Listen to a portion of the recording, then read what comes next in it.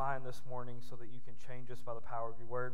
In Jesus' name I pray. Everybody said, amen. We're doing a study right now all the way through verse by verse through the book of Galatians. This morning we're going to come to Galatians 4, verses 21 through 31. We're going to get a pretty good chunk this morning and finish up chapter number 4. But I want to remind you, because it actually is going to tie back in to what we're going to talk about as our application for the day. And so I want to take just a minute and remind you why we study books of the Bible this way, why we study through books of the Bible verse by verse. Because it would certainly be easier just to go through and kind of cherry pick the things that we want to talk about, the things that are comfortable to talk about, the things that are fun to talk about. It'd be a lot easier to develop a sermon series that way or a message series in that way.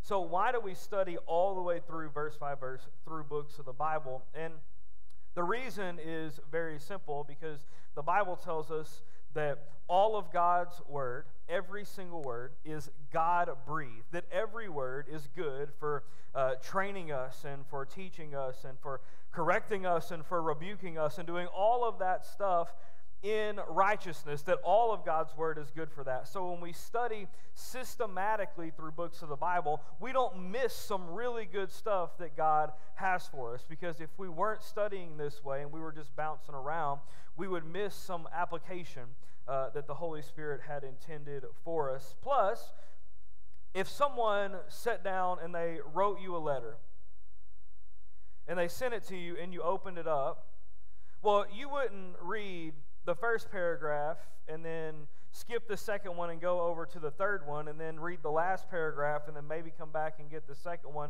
and never read the fourth one, right? You would pick the letter up, and how would you read it? You would read it in the way that they wrote it to you, because you would be thinking that there was some intention or some reason behind why they wrote the letter in that way. Well, I can guarantee you that, especially as we talk about the epistles and the letters that Paul wrote to the churches, there was intention behind the way that he wrote these books or these letters the way that he did, and we want to make sure that we capture all of that. It's important for us to learn how to study and understand God's word for ourselves. This is important for you as a follower of Christ. You have to learn how to study the Bible for yourself. And the good news is, if I can do it, I know you can. You can understand. You're looking at me like you're not sure if that's true or not. You can understand God's word for yourself. I don't want to put myself out of a job or anything, but you don't need me to tell you what God has to say for you. You can find out all on your own what God has to say for you, because he wrote you the same letter that he wrote me, and we all have access to it. Everybody in the room today has access to a Bible, because we've got them on our phone. We have free apps, and if you don't have a smartphone where you can download an app and you don't have a Bible, come see me after, and I'll put one in your hand before you leave today. We all have access to the Word of God. You can read, study, and understand and apply God's word to your life on your own. So today, we're going to focus on what Paul says, but we're not going to only focus on what Paul says. We're actually going to focus mostly in our application today on how Paul says what he says. Because how many of you know that you can say the same thing, but you can say it two different ways, and it means two completely different things? How you say something matters, okay? Danica can come up to me and be like, "Baby, I love you so much." And I'm like, hey.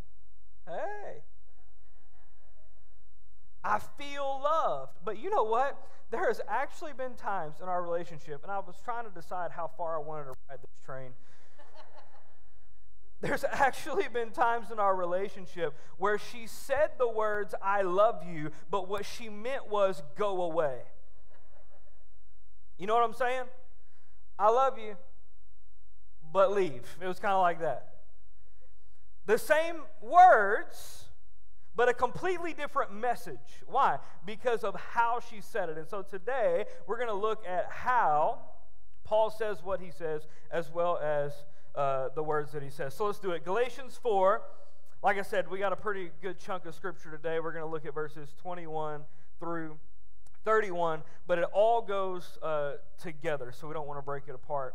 This section goes together. Tell me, you who want to be under the law, are you not aware of what the law says? For it is written that Abraham had two sons, one by a slave woman and the other by a free woman. His son by the slave woman was born according to the flesh, but his son by the free woman was born as the result of a divine promise. These things are being taken figuratively. The women represent two covenants. One covenant is from Mount Sinai and bears children who are to be slaves. This is Hagar. Now, Hagar stands for Mount Sinai in Arabia and corresponds to the present city of Jerusalem because she is in slavery with her children.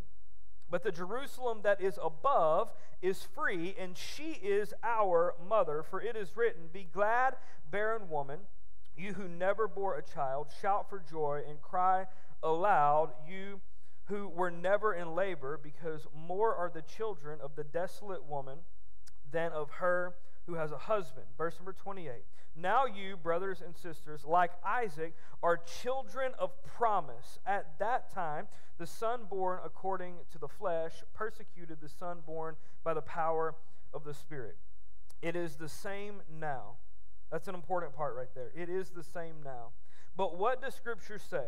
Get rid of the slave woman and her son, for the slave woman's son will never share in the inheritance with the free woman's son. Therefore, brothers and sisters, we are not children of the slave woman, but of the free woman. So let's go through and break it down. And again, we're really going to look at how Paul says what he says this morning at the end. Verse number 21 says, tell me, you who want to be under the law, are you not aware of what the law says? So that really begs the question, who would actually want to live under the law? If these two things are posed, you can either live under the law or you can live under grace. And to these churches, to these people in this region of Galatia, this is what has been offered to them. They knew the law, they understood the law. Most of them were non-Jews, but they understood what the law of Moses was.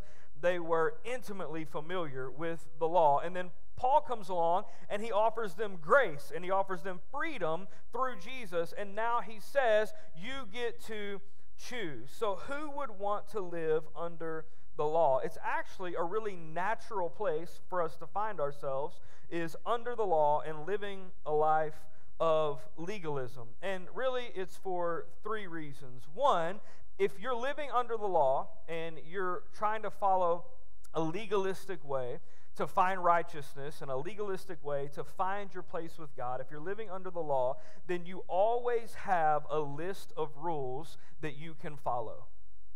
I'm a list guy. Is there anybody else who's a list person? You like a list? I love a good checklist.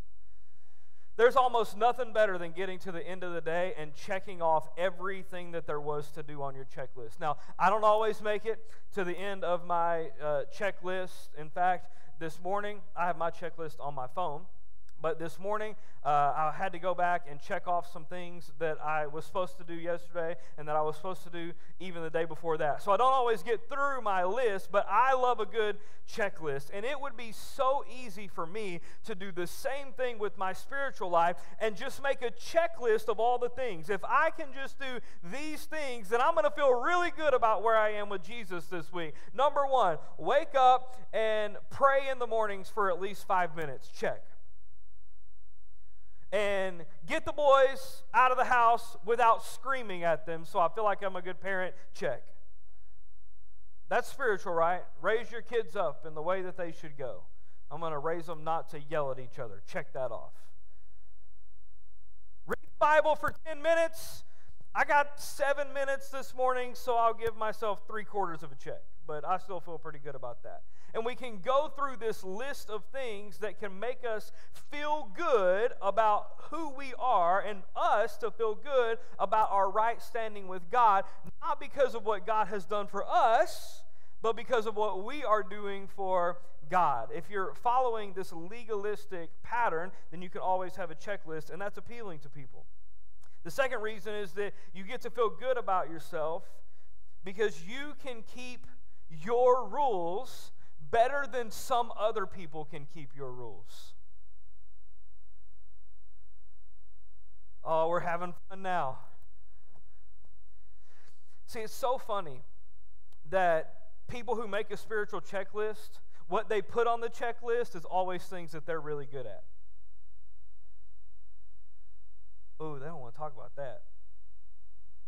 See, we never put the things that we struggle with on our spiritual checklist, because if we did, then we would have to admit that we don't need to be doing a spiritual checklist. Okay, get back to my notes.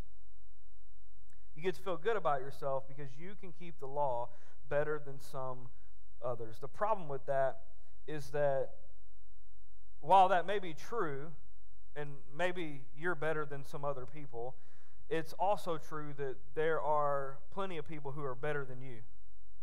There are plenty of people who would be better at keeping the law than me. And if our right standing and our closeness to God was predicated completely on how we kept this list of rules, I would never be able to find intimacy with God, because there's always somebody who's going to be a little bit better than I am.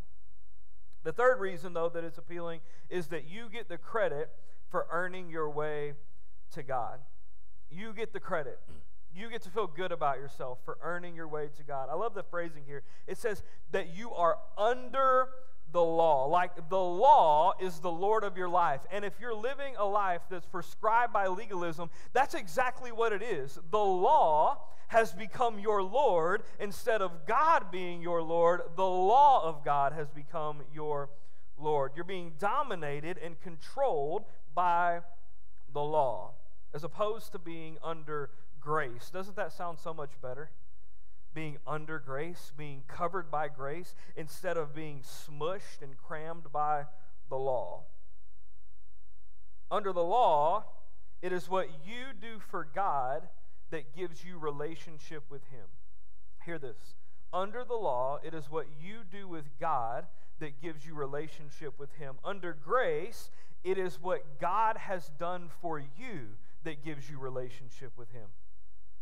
Two completely different things. Under grace, it is what God has done for us that gives us right standing with Him. So, while it's tempting to live under the law, Christians don't belong there. We belong under grace. And what Paul is about to do is he's saying, hey, don't you know what the law actually is? He's saying, don't you know what the Bible actually says? And he's about to take them back to what we know as Genesis chapter number 16 and give them a story about Abraham. And that's where he picks up in verse number 22. For it is written, that's in Scripture, it is written in the law that Abraham had two sons, one by a slave woman and the other by the free woman.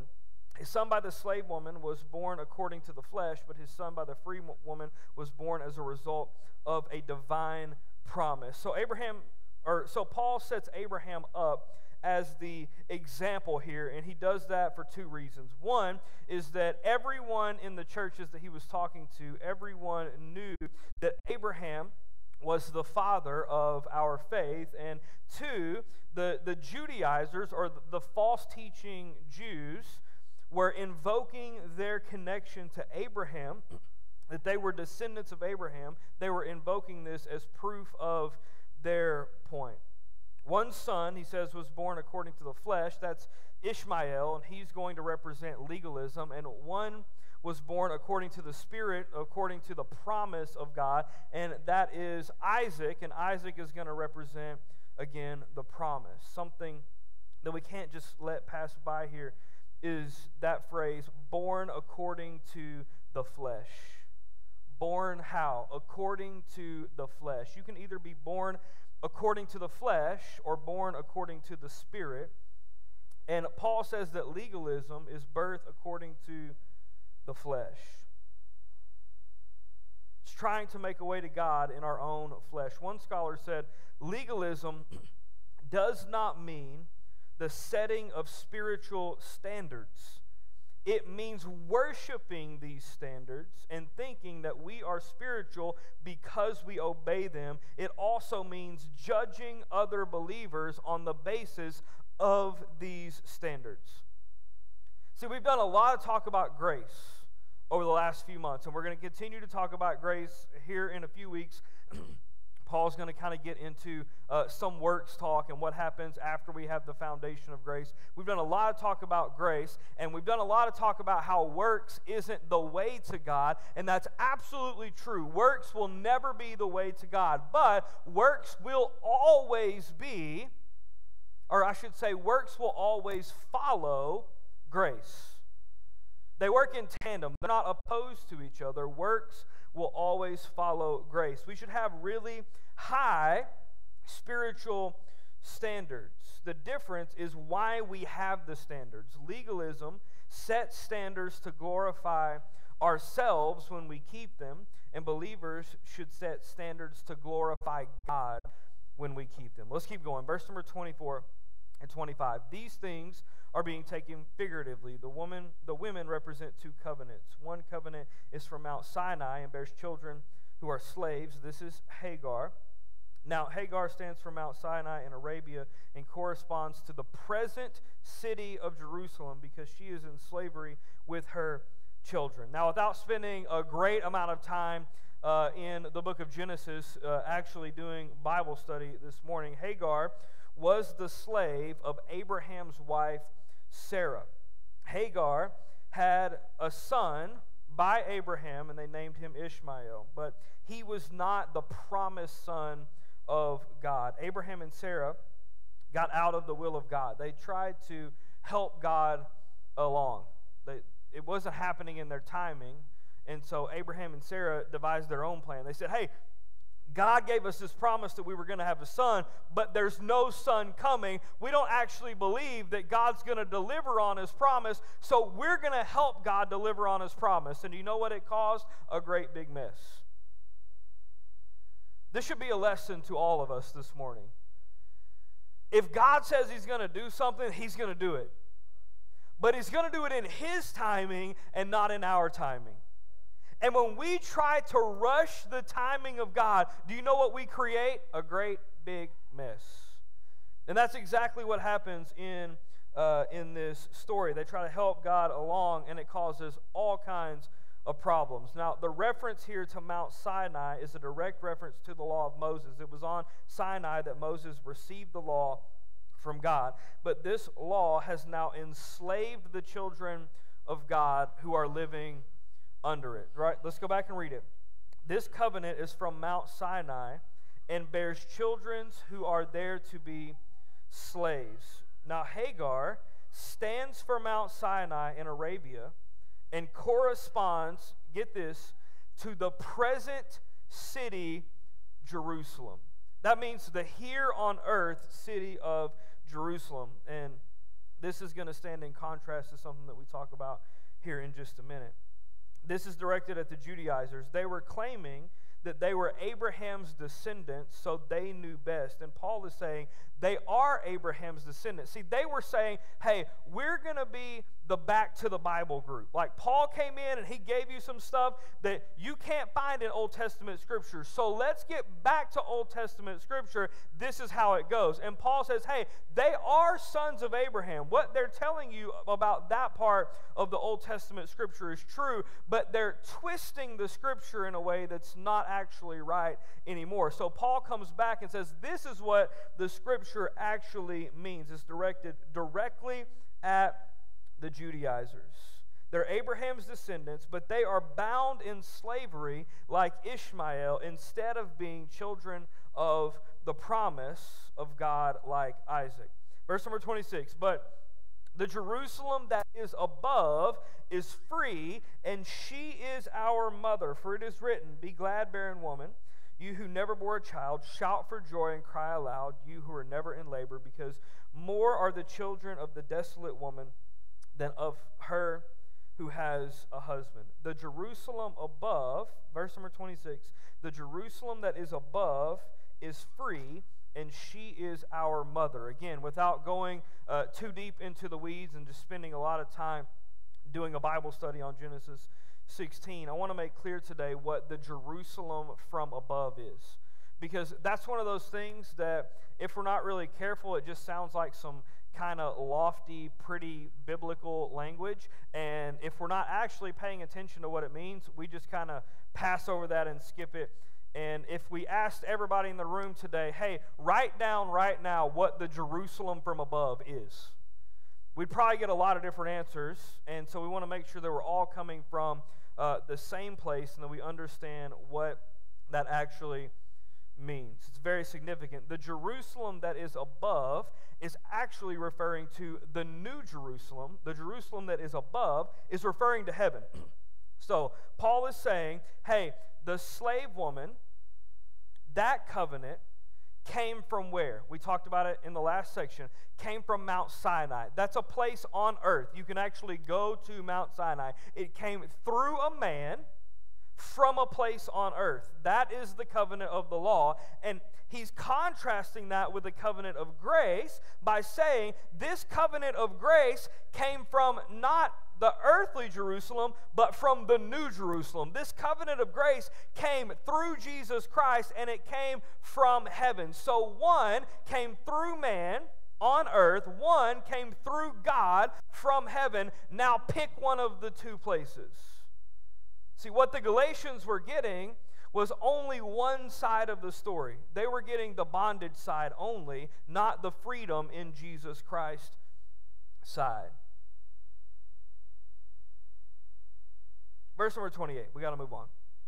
Now you, brothers and sisters, like Isaac, are children of the promise. This is probably the best one line in all of the scripture that we have today, that we are children of the promise of God.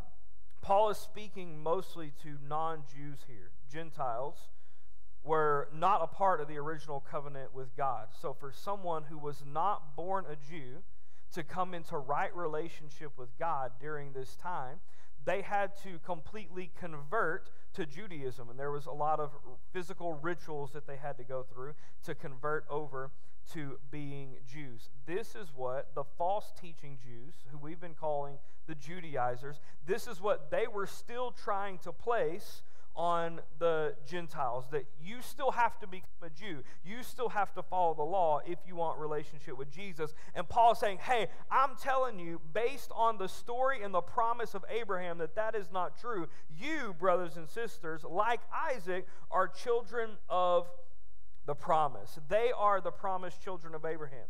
Remember several weeks ago, we talked about the promise of Abraham. And what was that promise? It was that God was going to bless the nations. He was going to bless the entire world through the seed of Abraham. The seed, talking about Jesus Christ. And so Paul is saying, hey, it's not just for the Jews anymore. For the Gentiles, you are the promise of Abraham. This is good news for us. As far as I know, there aren't any Jews here this morning. We're all Gentiles, and unless God made a way for us to come into right relationship through Jesus, we could not be in relationship with God like we are today.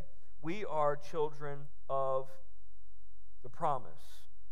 Paul is saying, be sure not to do what Abraham and Sarah did and try to add to the promise and the plan and the timing of God. God will take care of you in His timing. God will take care of you in His way. And in fact, God has already taken care of you spiritually when He sent Jesus to die on a cross for your sins. You don't need to become a Jew. Why? You are a child of promise. Let's finish up. Verse 29 through 31.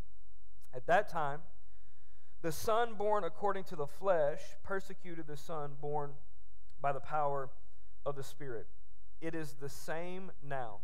Now, in the Bible story, that actually happened. So, and they would have known all of this. Ishmael began kind of picking on and tormenting Isaac. So the son who was born outside of the promise of God started picking at and messing with the son that was born in the promise, and that's what Paul's talking about here. By the power of the Spirit. And then he says, it is the same now. This is a direct shot at the false teaching Jews. Let's finish reading. But what does Scripture say? Get rid of the slave woman and her son, for the slave woman's son will never share in the inheritance with the free woman's son. Therefore, brothers and sisters, we are not children of the slave woman, but of the free woman. Again, this is a direct shot at the false teaching Jews. Paul compares them to Hagar and to Ishmael. He says that they are persecuting the church. That's what he says. It is the same now. They're persecuting the church. Scripture says that they should be put out. Paul is saying you need to put these people out before they steal your inheritance and they replace it with the chains of bondage of the law that they are choosing to wear.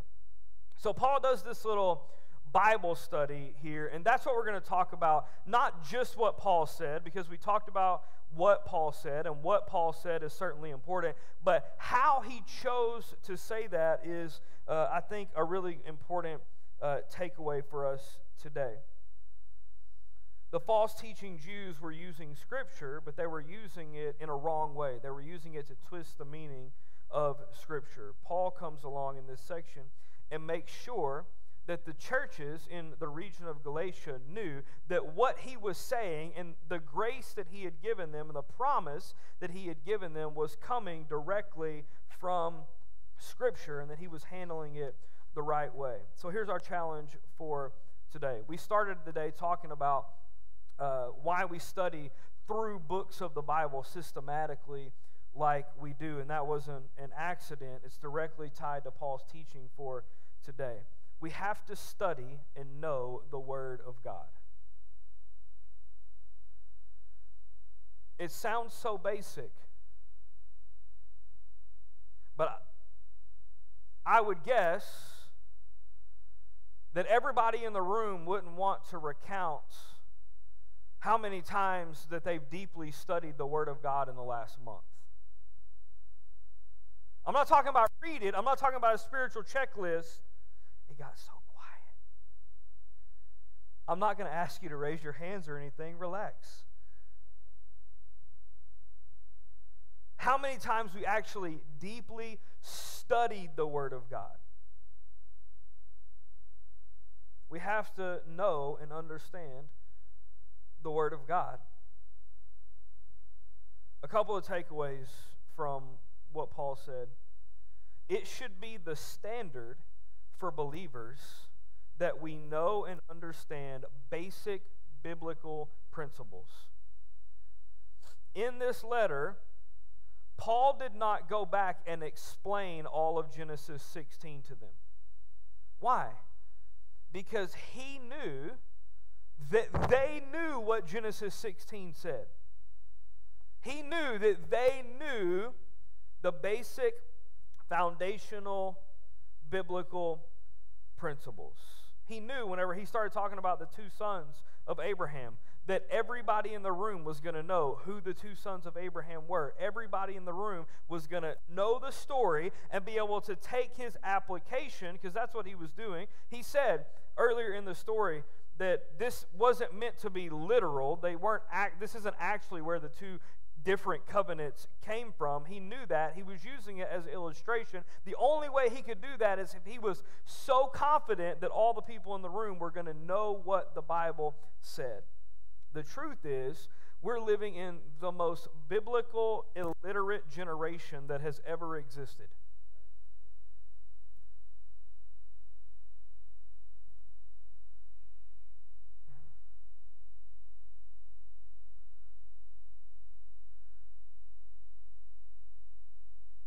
I better not.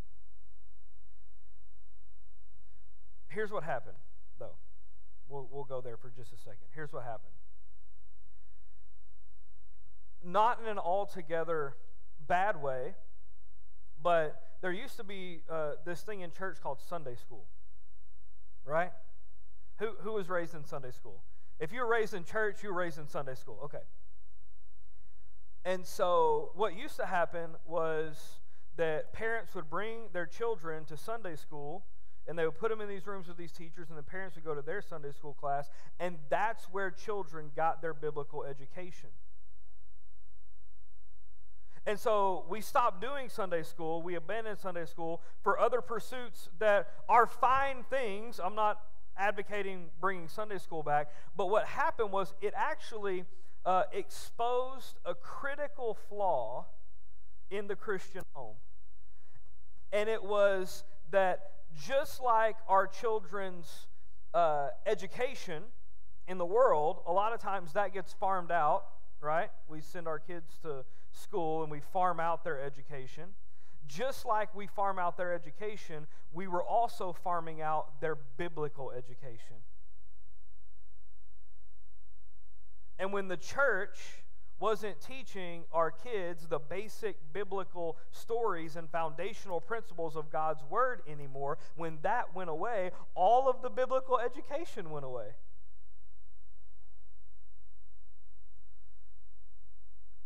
And it may sound a little self-serving to say, but it is not my responsibility to educate your kids on what the Word of God says for their life. It isn't Pastor Brad's responsibility. It's our responsibility to equip you to do that, certainly. But if the only biblical education that your kids ever get is from me or from Pastor Brad, they're going to come up lacking. I know that it isn't my responsibility because God didn't give me your kids. He gave me my kids. It's not your responsibility to make sure that my kids are well-versed in Scripture and know what God says for them and the promises of God for their lives. And it isn't my responsibility to make sure that that's happening with your kids. We have to know and understand basic biblical principles. And you know where that starts? It starts in the home. I have so much to say about that. I probably shouldn't. I never remember a time where there was a lot of prayer and Bible and stuff like that in the school system. That was gone before I came along. And every now and then there will be this big push from the Christian community. We need to get prayers back in the school. Hey, I'm all for it. Show me the petition. I'll sign it. I'm all for it. But before we make a really big, huge push to get God back in the schools, maybe we should put him back in the home. Who legislated that that Bible study had to come out of the home? As far as I know, Monty, nope, that's not a law, right? Okay, just making sure with our legislator in the back. It's actually not a law. We just stopped it. We have to know and understand and teach the next generation basic biblical principles. The second thing that we can see from how Paul says what he says today is that we have to be able to rightly divide, it's a King James phrase, we have to be able to rightly divide the Word of God. In Paul's second letter to Timothy, he says, "Do your best to present yourself to God as one approved, a worker who does not need to be ashamed, and who correctly handles the Word of God." That's the NIV version. The King James Version says, "and rightly divides." He wanted to make sure that Timothy knew how to rightly divide the Word of God. That means to correctly handle the Word of God. In this section, Paul is giving Timothy some really practical advice about how to lead and how to live. And one of the things that he says is foundational to Timothy's walk with Jesus is that he knows how to handle the Word of God. Not that he knows the Word of God. That comes before this. You have to know the Word of God, but you also have to know how to handle the Word of God, how to rightly divide what is right and what is wrong. He knows the Word of God and how to handle it. It's not just enough to have some scriptures memorized. It's not just enough to have a Bible. on the end table at home. It's not just enough to have the Bible app downloaded onto our phones. We have to know how to handle the Word of God. Because I guarantee you, the enemy knows how to mishandle the Word of God. We can see it whenever he tempted Jesus. Matthew 4, verses 5 through 7. Then the devil took him to the holy city. This is Jesus, to stand on the highest point of the temple. And the enemy, the devil, says, "If you are the Son of God, throw yourself down." And then what does he say? "For it is written, He will command His angels concerning you, and they will lift you up in their hands so that you will not strike your foot against a stone." What does he do? He quoted Scripture at Jesus. Which is so crazy because he tried to use the Word against the Word, and that'll never work. But what does Jesus do? Jesus answers him, "It is also written, do not put the Lord your God to the test." So what was happening in that moment was the enemy was trying to take Holy Scripture and twist it and use it as a deception. But Jesus knew what? He didn't just know the Word. He knew how to handle the Word. He knew how to rightly divide the Word. Not only do we have to have basic understanding of biblical principles, we have to know how to rightly divide and handle the Word of God. Two things that we can take away and apply to our life. Grow more in Scripture and study so that you know how to handle the Word of God. Here's my challenge to you this week. Actually, it's going to be for the entire month. I want you to study God's Word every day with your family for 1 month. Not alone, with someone else. So if you're single, then find somebody else who's single and study with them every day for a month. You'll be best friends in 30 days. Husband and wife, if you're studying separately, that's fine. You can keep doing your own thing.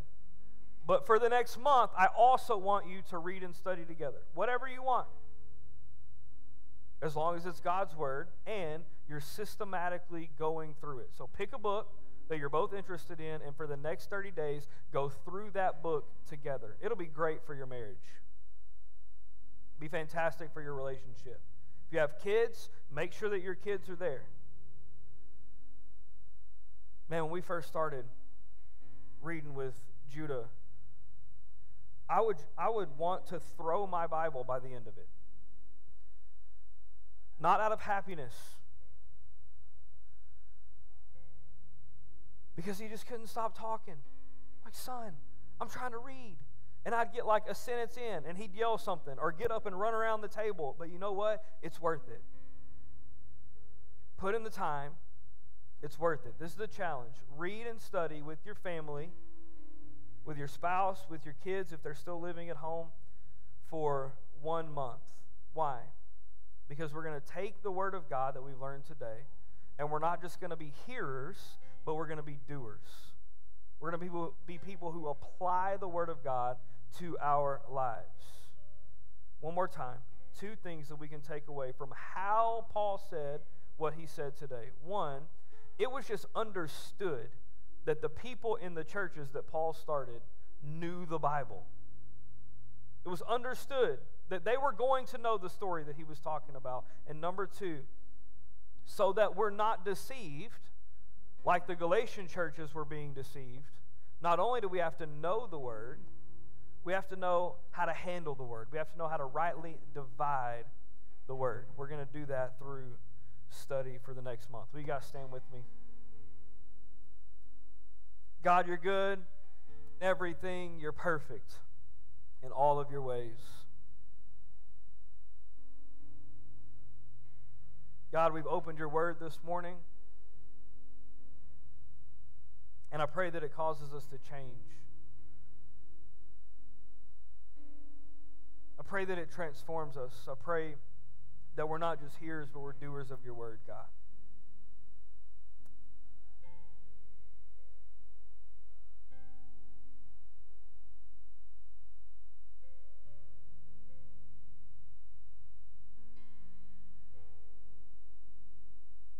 Lord, there's some times where we feel like we ask ourselves why we're not hearing from you.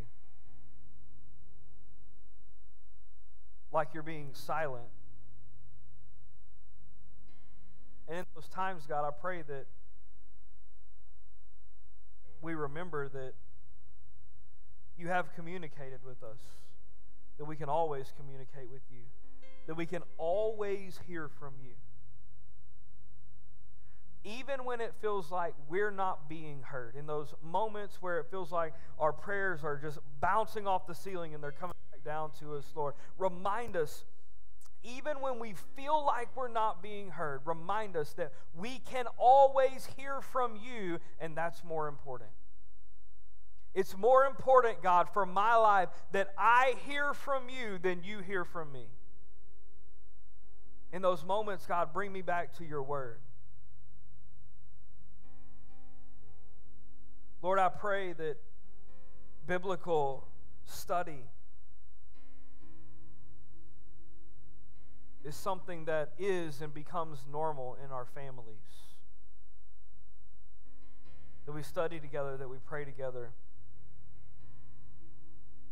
that we raise our children, that we raise our children in your word.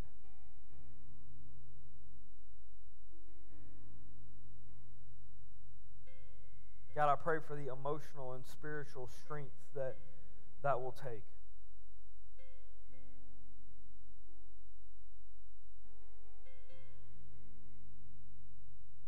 With nobody looking around for just a moment, if you're here this morning and you don't have a relationship with Jesus,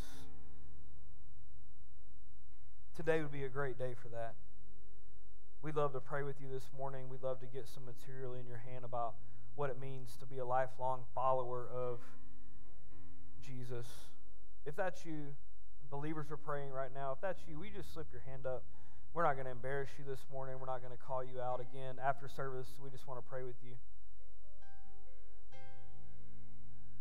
Connect you with somebody and some materials.